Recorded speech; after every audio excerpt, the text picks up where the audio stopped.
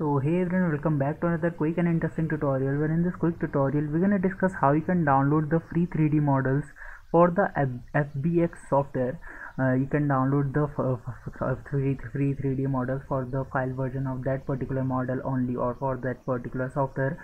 So in order to download those you can open the browser on any of the device that you want to open, that you are going to using. For example, if I open the Chrome browser on my Windows PC, now here you need to search for a website which says free 3D models. When you search there in the first website which says free3d.com, this website provides you the free 3D models, and here once you open this, you're gonna find the versions of the free 3D model that you can find over there.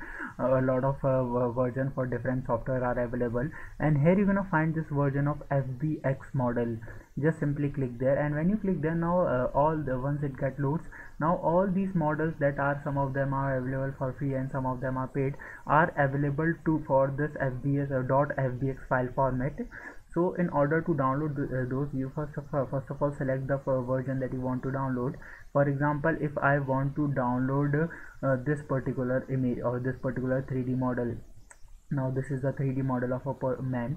Now here, in order to download this, you're gonna see this download button over there.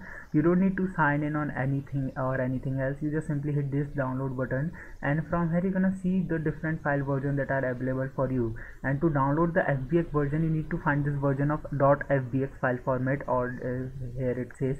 Now simply hit this and you're gonna see the downloading has been started.